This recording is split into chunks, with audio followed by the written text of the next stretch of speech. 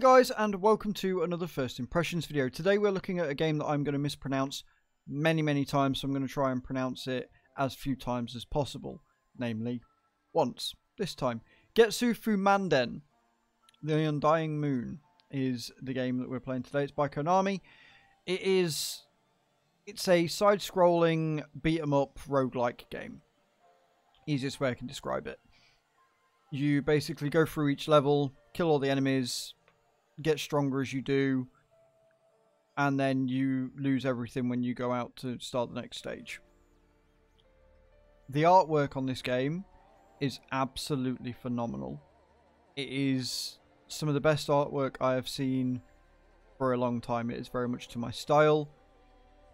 It looks incredible. In game, it looks just as good, if not better. The animation is really smooth. It looks really good. There are a lot of like flashy bits, so do bear that in mind. Like, there's a lot going on the screen as you do your combos. I will say that the combos themselves are a little bit simplistic, but that's fine. There's plenty of different weapons and stuff that you can get to choose from as subclasses and stuff that work really well. The tutorial is a bit finicky in that it's a case of you walk by it and it tells you how to do something, but the second you walk out of range it disappears again. It would be probably better if it came up and you had to click off of it, but that's just a personal thing. Settings wise, the settings menu isn't bad, but it is better if you use your keyboard to go through them, because using an analog stick it's a bit finicky and it can change all your settings without you realizing. It's the issue that I had earlier, and so I had to reset all my options again. So it is worth noting that there is no mouse support on this game whatsoever. It just doesn't detect it. And the game is designed around using a controller, so I would 100% recommend that you do that. It makes the game a lot easier to play. So we're going to jump in and we will see what this game is all about. Here we are. This is the den, or the safe space, if you like. And again, just the animation, the way that he runs through, the art style, it's all really good. It's one of the reasons why I'm really glad that I got to cover this game, because it was one of the things that I looked at and was like, I want to play this.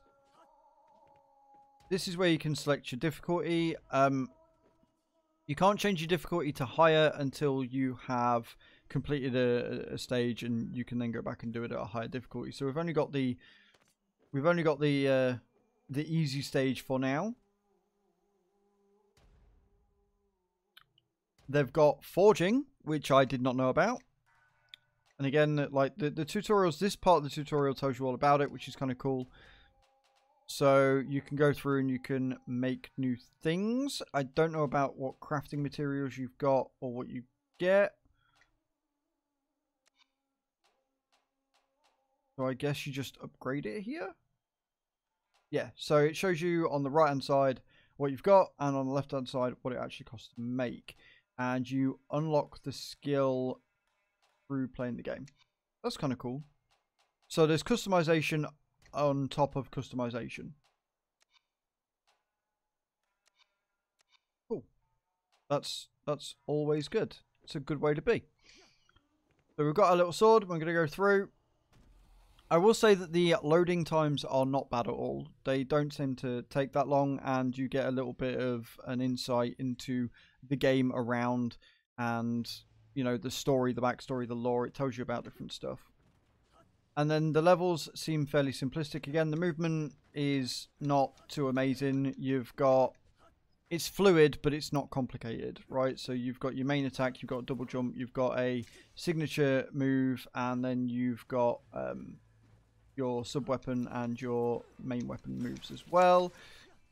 I'm not very good, and once you're in a combo, it's kind of hard to get away from it. You take explosion damage and fall damage, and there's a fair amount of different enemies, which is nice. Like, I am completely okay with that. You've got a slam move as well, which you can use. You've got to dodge out the way, and if you get your combos right and working to how you want them to work. Oh yeah, we're gonna acquire that. then you can do some pretty impressive stuff. And like I say, visually it looks very good. You don't seem to take fall damage, although trying to go through certain things, as you've just seen there, can be a bit finicky. And getting the combos to work can be a bit difficult, so it just feels like you're spamming the same button over and over again. And I'm going to die. So it's quite difficult. You can regain your health with potions, but you only get a certain amount of those, and those big guys hurt a lot. I haven't picked up a sub-weapon yet, that's a problem. Yeah. So it's difficult because you take a lot of damage and you don't deal a lot of damage. But I kind of get the feeling that the game was designed about being difficult. So if you like a challenge, this is probably going to be the game for you. I really like this game. I'm going to be no good at it, and I can see me getting very, very, very upsetty spaghetti at playing it. But everything about it just screams me. From the rebirth animations, from the movement style, from the combat to the art style, this game is absolutely stunning and very, very much worth your time. So there you have it, guys. That has been my review. Let me know in the comments down below if you would try this game. Let me know if you have tried this game, how difficulty has been for you. I can see me being on commoner difficulty for quite a while. Let me know what you think of the art style, and let me know if this is the type of game for you. Don't forget to hit the thumbs up button as well, and subscribe if you haven't already. Thank you very much for watching, guys. Hope to see you all next time. Ciao, ciao.